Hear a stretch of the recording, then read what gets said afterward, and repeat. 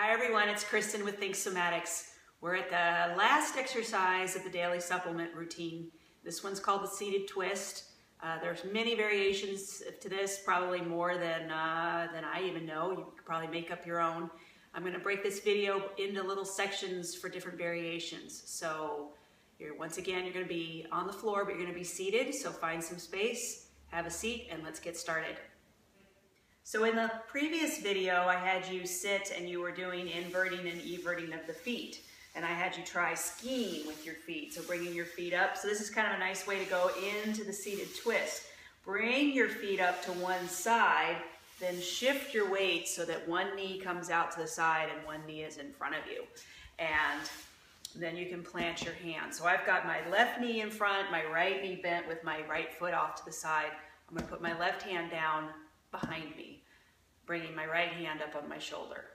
Okay, so what I'd like you to do is get into this position and then just close your eyes, and you can watch this at first, but you're going to do a little twist off over to the left, okay, and then coming back around. So I'd like you to try that. You're going to do that 3 times nice and slowly, but with your eyes closed.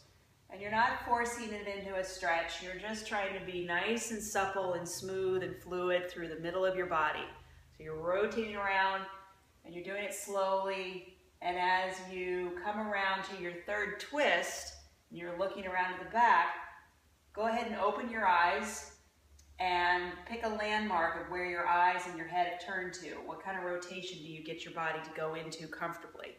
All right, and then you can come out of that for a moment.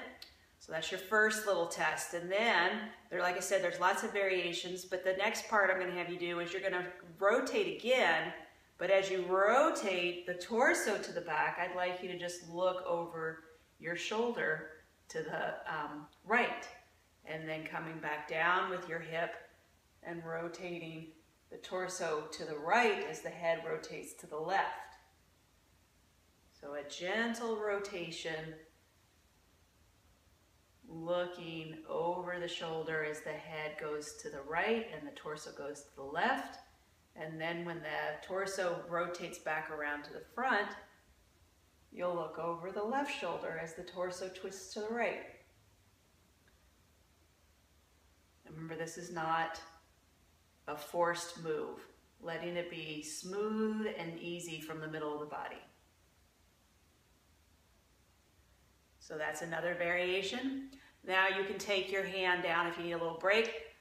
The next variation is doing a rotation, but focusing on your hip of the right side. Now, if you're doing this and letting your back help you, and you're rotating in the middle from the middle of the body, as I rotate, I put my weight into my left hip and my right hip comes off the floor. I'm even rotating a little bit off the ankle of the right foot. So bring attention to that hip and how when you turn, that can help you turn a little bit more. Just exploring that slowly, sensing what's going on through the middle of the body, and the hip comes down, and maybe your hip doesn't touch the floor, and that's okay.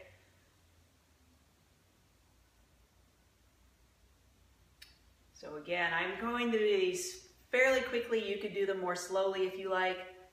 You can take a little break. Sometimes people's arms get a little tired. Now I'd like you to shift the head around to the back, but let your eyes, now I'm going to look to the camera with this, so I'm going to turn around. So as I turn around, I'm going to let my eyes rotate to the left a little further and then to the right. And I'm taking in everything in my line of sight, side to side. So I have muscles around my eyes. I'm feeling them. Okay, so slowly, it's kind of hard for me to talk through this and do it at the same time, but just moving the eyes. And then you could rest out of that. I'm going to go back into the same position I was in. Hand up on the shoulder, and then rotate around with your eyes closed 3 times. And on that third time, notice if you've gone any further. So once again, your eyes are closed as you're turning. You have rotated the head and the torso in opposite directions. You've worked with the hip. You've worked with the muscles around the eyeballs. So as you're doing this twist, you can kind of blend all those things that you've just learned about yourself into this move together. So my hip comes off the floor. If my eyes were open, I'd be seeing things in my line of sight. I'm twisting. Maybe I need to even move my left hand further back because I can rotate further now with ease. And on that third turn, open your eyes and see if you've gone any further. And I hope you did. So that was the seated twist. Like I said, there's other variations. We can move the head up and down. We can move the eyes up and down. But that would give you a little sample of the seated twist. And once again, you would want to switch sides, switch hands, and do the same pattern to the other side. So that's the seated twist, last exercise of the daily supplement.